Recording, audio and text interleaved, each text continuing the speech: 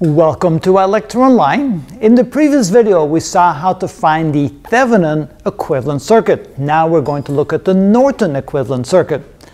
But as you can see, essentially, once you found the Thevenin equivalent circuit, to find the Norton equivalent circuit, we simply do a source transformation in the exact same way as we've done before. Notice we turn the voltage source into a current source, and we take the impedance which is in series with the voltage source and turn into the very same impedance but in parallel with the current source. So essentially the Norton impedance is exactly the same as the Thevenin impedance. And to find the Norton current, all we have to do here is take the Thevenin voltage divided by the Thevenin impedance, which is the same as taking the Thevenin voltage and divided by the Norton impedance, since the Thevenin impedance and Norton impedance are exactly the same thing, and you have the Norton current.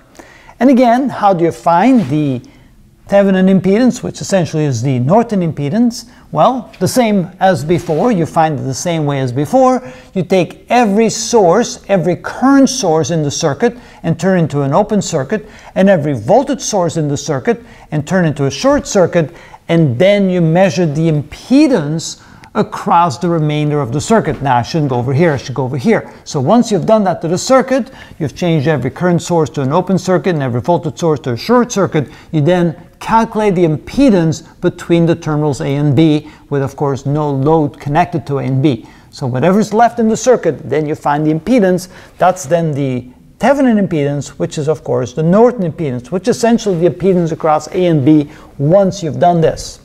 Then to find the Thevenin voltage, well, you then find the voltage across A and B with no load connected to it. Simply restore the circuit to what it was before, find the voltage from A to B, and that becomes your Thevenin voltage. Then you simply take the Thevenin voltage divided by the Thevenin impedance, and you find the Norton current. And now you have an equivalent circuit. You have the original circuit that looks like this, and turn it into a Norton equivalent circuit.